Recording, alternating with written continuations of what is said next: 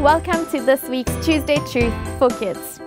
So far, we've seen that we need Jesus to build our lives on a solid foundation and also to be clean from our sin. Today, we are going to see how we need to trust Jesus and why we can trust him. First, tell me who is in charge in your home, or who is the boss of your school? Who is in charge of our country? And can you maybe think of anyone else in the world who is really important or has a lot of power? Today in our Bible passage, we are going to meet a powerful Roman soldier, and we'll see what happens when he meets Jesus. We will see that even though the soldier was in charge of 100 other soldiers and he had lots of power, there was still something that he did not have power over. Something that he needed Jesus' help with. So open your Bibles to the book of Matthew, that's in the New Testament, and we are going to read from chapter 8, verses 5 to 13.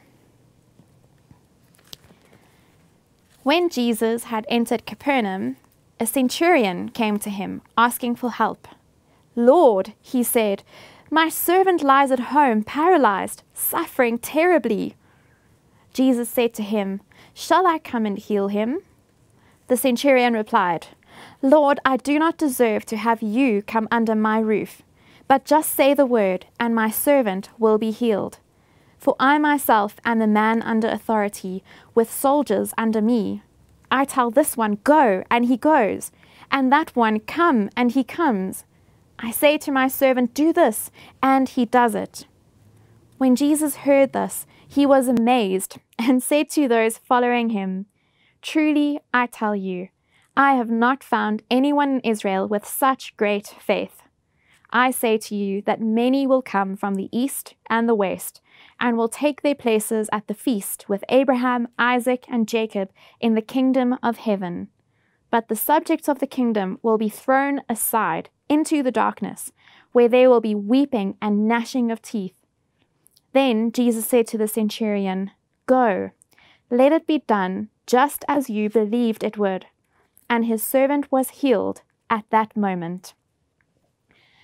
So this centurion was in charge of other soldiers, and when he said, "Jump," they all asked, "How high?" He had power over them, and they obeyed him. But he didn't have power over sickness, and he couldn't make his servant better. Who could help the centurion? Exactly, Jesus could. Even this powerful Roman soldier, this man, knew that he needed Jesus' help. Jesus offered his help, but the man knew that Jesus was way more powerful than he was. He said that he didn't even deserve for Jesus to come into his house. Jesus is that important. He said that all Jesus had to do was just speak and the servant would be better. So this shows us the centurion understood just how powerful Jesus was. Jesus was amazed at the centurion's faith. You see, the centurion was not a Jewish man. He was born a Roman, so he was like an outsider. He wasn't a part of God's people. The Romans were the enemies of the Jews. But Jesus said that he had even greater faith than anyone else in Israel. Jesus said that the people who were born Jewish but who didn't trust him will not be able to be a part of the kingdom of heaven. But those who trust in him, those who have faith, will have a place in the kingdom of heaven forever. So getting into God's kingdom is not about which nation or which family you are born into. It's all about faith, about trusting Jesus and knowing that he is in charge of everything. And then what happened? Jesus just spoke, and instantly he healed the servant, all the way, far away from where Jesus was. Jesus showed that he was in charge of everything, and even sickness obeys him.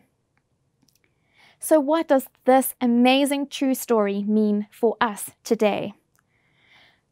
The story shows us that the centurion really could trust Jesus and that we can trust him too. Jesus is still the same. Like the centurion, we need to understand just how much we need Jesus' help. No matter how important we are or how much power or things we have, we still need Jesus because he is in charge of everything. He just speaks and it happens. Jesus is the King over heaven and over earth, and without him, nothing is possible.